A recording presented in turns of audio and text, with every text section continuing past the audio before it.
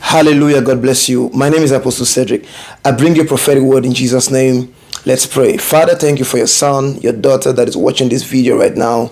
I speak that your prophetic word will reach them at the point of their need in Jesus' name. Amen. Thank you all for being a part of this family. God bless you. Stop going to this place. Stop going to this place. Now, I want you to understand that there are certain things you do that, proves your value, your self-worth, your self-value.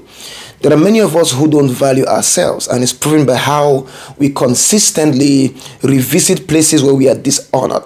Hallelujah. Honor is a language. Dishonor is a language. Every time you feel dishonored somewhere, do not go there a second time.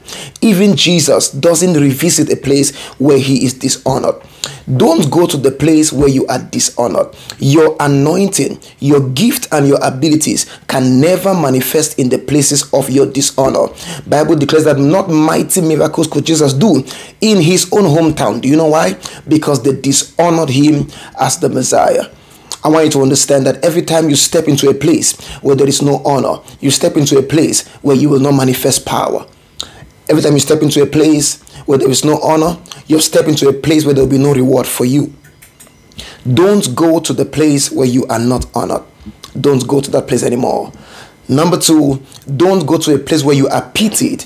There is just very little that people can do for you when they pity you. There are people who pity you because of what you are going through and because of the state you will find yourself in right now. Don't be with a man who is dating you because he pities you. Don't date a woman because you pity her. Don't be with somebody because they pity you. It is a very bad thing to do.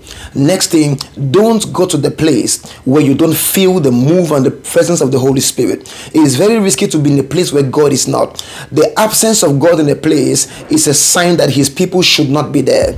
Every time God is not in the place, wherever Jesus is not Lord, wherever people don't acknowledge God, you should never dwell in such places. This is a specific prophetic word to somebody here. As you yield to this word and this instruction, let there be a manifestation of power in your life in Jesus' mighty name. God bless you, and I'm praying for you. Have a wonderful time. Bye-bye. God bless you.